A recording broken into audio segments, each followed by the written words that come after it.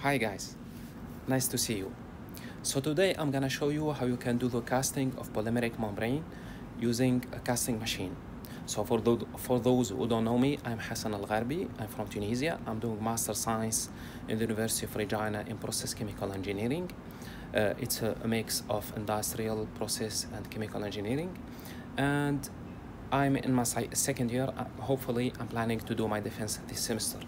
So just I want to share with you this video. Maybe some of you they can find it useful for their research.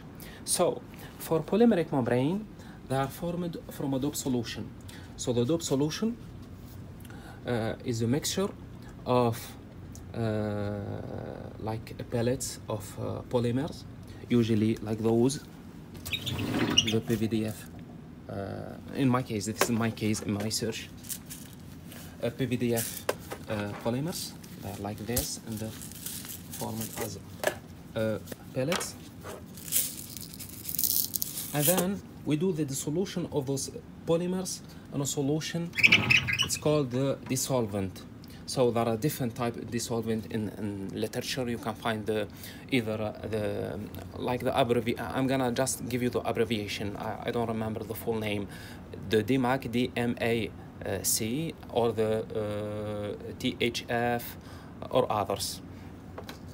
And also they are based on it's called porogen, like a powder that creates the pores inside the polymer. In my case, it's the polyethylene glycol. So you can find in the literature different others like the PVP, the polyethylene glycol. There is, I think, the tannic acid. Some others like the PANI, PANI. I can't remember the full chemical name. So as I said, right now we have three compounds: the polymer, the PVDF, the polyethylene glycol, which is the porogen, and then we have the solvent that is used to dissolve the polymer. And then, of course, if you can add some others like nanoparticle or others, will give you a better performance for your polymer. So as I said, when you prepare your solution, you first of all you prepare the mixture, which is a polymer and the solution for the polymer and also the porogen. And in my case, when you prepare it, you will have like a transparent color. It's not like a color like in my case. In my case, I added something else. I cannot share it with you because this is my research. So, you prepare a solution like this, based in temperature. You have a temperature, like in my case, it's 70 degrees Celsius, and based on rotation, like in my case, it's almost like, I guess, 700 RPM. And you prepare a solution, like a mixture like this.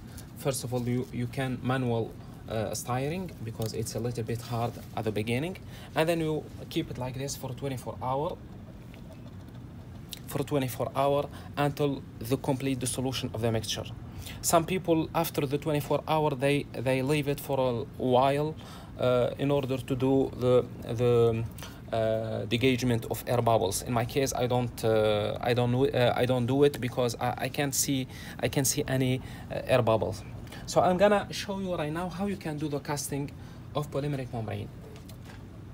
You should know that this step is really, or this video is really helpful for those who are doing or are planning to do research on polymeric membrane. In my case, when I was trying to do a research cast or fabrication of polymeric membrane, it was a little bit hard. I was looking in ResearchGate and I was contacting someone in Emirates. He was really helpful. And then I was looking like in the internet, some videos, some YouTubes, how I can do the casting of membrane, and then I arrived to manage my research, alhamdulillah. So as I said, for polymeric membrane, they are based on support. This is the key of the fabrication or the of polymeric membrane, the support membrane, because if you do the casting without the support, what you will have? You will have the problem of shrinkage.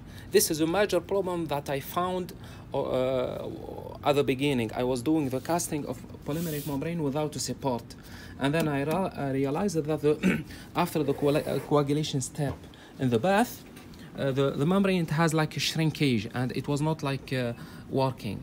So the two key factors for the fabrication of polymeric membranes are the support, hydrophilic support, and then the porogen. You have to add the porogen. If you don't add the porogen, you will not have any permeate flux in your membrane. Some people, they are mentioning in the research in their papers that we just do the casting based on a polymer,